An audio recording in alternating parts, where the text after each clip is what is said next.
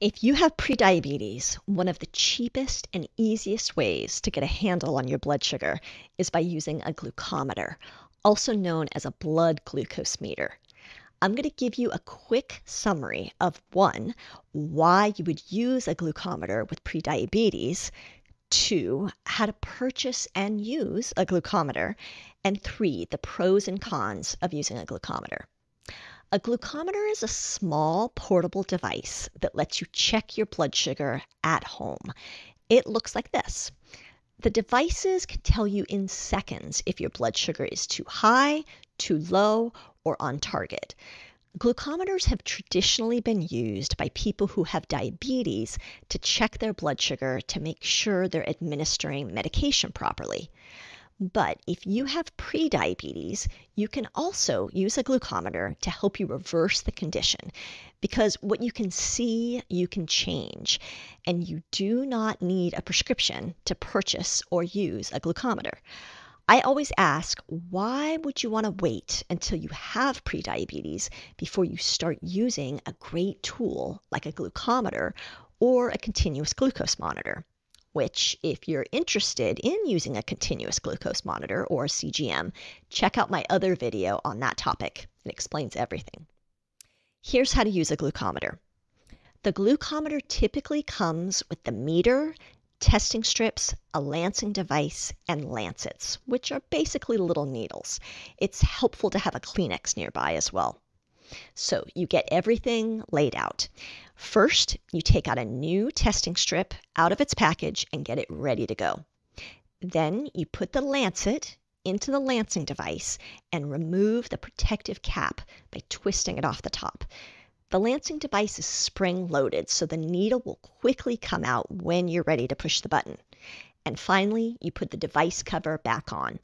You choose a finger that you're going to do the test on, and you get the meter ready by inserting the testing strip. The meter will come to life and tell you that it's ready to go. You hold the lancing device against the top of a finger and press. The needle will quickly come out and create a shallow puncture. You then gently squeeze your finger so that a drop of blood forms, which you then press against the testing strip. An electronic circuit detects the glucose on the strip, displaying it as a number on the screen, usually within seconds. It's that easy. The whole process takes about 1 minute to complete. Now, does it hurt? Just a little, but really it's not bad, and you'll get a hang of the whole process very quickly.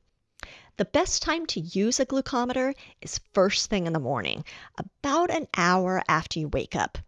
Now, make sure that you've fasted, meaning that you haven't eaten anything for at least 8 hours. This is what's known as your fasting blood sugar. So, what should that number be in the morning? The expected values for normal fasting blood sugar are between 70 and 100 milligrams per deciliter.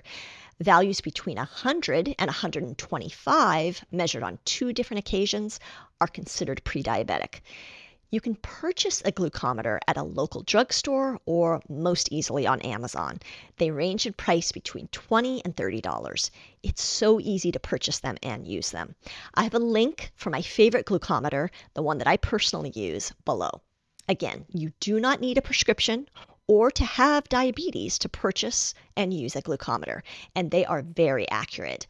According to the FDA, glucose meter values are required to be within 15% of results obtained from a lab 95% of the time, and within 20% of lab measurements 99% of the time.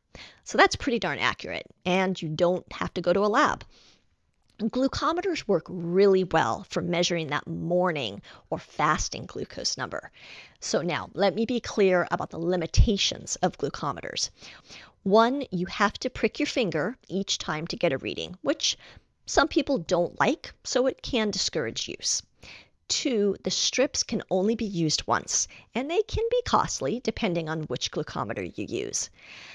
Three, the biggest disadvantage is that you cannot easily determine your blood sugar level after eating a meal. So let me explain. When you consume food, it takes time for the food to be converted into glucose. As the food starts to convert, your blood sugar will begin to rise, and it will continue to rise until it reaches a peak. That peak number is called your postprandial blood glucose peak. And it's an important number because it's the ultimate true effect that a meal has had on your blood sugar. But to capture that measurement with a glucometer to determine if it's in a normal range is difficult, to say the least. You would have to either know exactly when the peak occurs, or you would need to take multiple measurements to test at the right moment, and that wouldn't be fun.